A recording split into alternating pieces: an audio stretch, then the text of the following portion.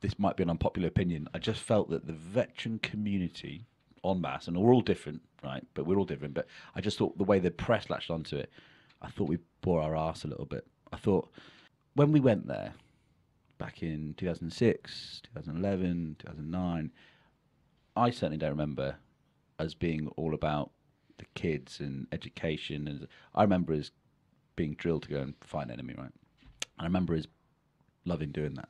You know, I remember having really bad days, but I also remember us loving that. And that was what we did. That's what we trained for. And I remember all the FOTs at the time were us sitting in sangars covered in link and covered in gun oil. And then in the news, every picture was people surrounded by women and kids. And I don't remember that part of the conflict so well. And it was awful the way the West ran away and created a humanitarian crisis now, which is really unsolvable, probably.